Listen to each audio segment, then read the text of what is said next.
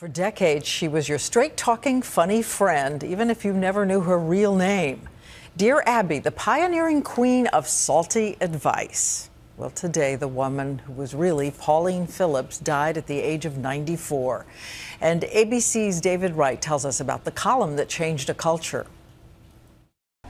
She was Google and Groucho all in one, delivering wise one-liners in answer to any question. A reader once asked, "Is it possible to get pregnant underwater?" Her response, "Not without a man." Her audience was bigger than Oprah's. Now I ask you, what paper would you buy? I read the one that has Dear Abby. Fozzie Bear's favorite, Dexter's too. Dear Abby, I'm a serial killer and need advice on Because Dear Abby always judged problems with common sense without judging her readers too harshly. I'm a Hillsborough housewife.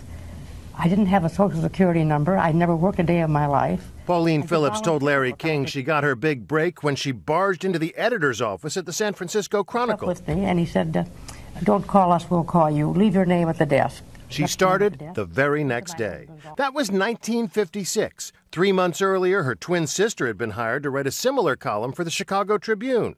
Dear Abby and Ann Landers, really the Friedman sisters of Sioux City, Iowa, would go on to be rivals for the rest of their careers. Her frank advice was sometimes shocking in its day. 1970, Dear Abby, recently our 21-year-old daughter came out to us and told us she was in love with another girl.